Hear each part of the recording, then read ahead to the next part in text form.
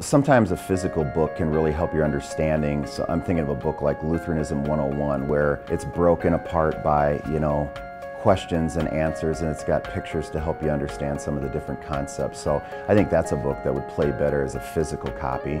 I don't really have a preference when it comes to having an actual physical copy of a book or something on the Kindle app. I think there's a place for both, and oftentimes if I really like the book, I find that I end up buying both the e-book and the physical copy of it. The CPH title that I read the most on my Kindle is probably the Lutheran Study Bible, and that's just because it's so practical. Each verse, there's a little blue cross that you can click on, and it takes you to an explanation of that verse. Then you click an arrow and it brings you right back to where you were.